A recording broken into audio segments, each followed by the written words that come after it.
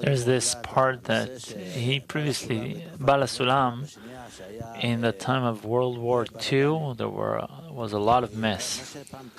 Now, I once read that to the extent that the great light is revealed in the world, all the evil is exposed, and then the correction is done or not done. Now, my question is, if such a great Kabbalist is revealed, then more chaos comes to the world. There's more trouble. This is your philosophy.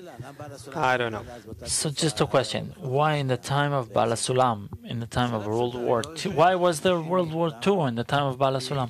This doesn't belong to that. Why? Because a Kabbalist appears in a special generation, specifically with all those troubles that accompany the generation, and he's given an opportunity to disclose the truth. You're asking what is the correlation between this and that? I don't know how to tell you. I don't want to get into all those speculations. Learning what I can learn, what is possible for us. What's important is not this. What's important is what you do after all of this. Either you're just going to home or work and you don't care about anything. I was in a lesson, thank God, everything's cool. Or you go out and you know what you have to do. One of these two options. Oh, it's written that you should make your Torah permanent and the work temporary. What does that mean? Make the Torah constant. Don't we do the work? Yes, of course. Yes, thank you, Rav. Very important is this lesson that we unite with the whole world clearly after this great lesson to emphasize the importance of Israel's duty. We all want to advance, and this is what our advancement depends on. This is what I want you to understand.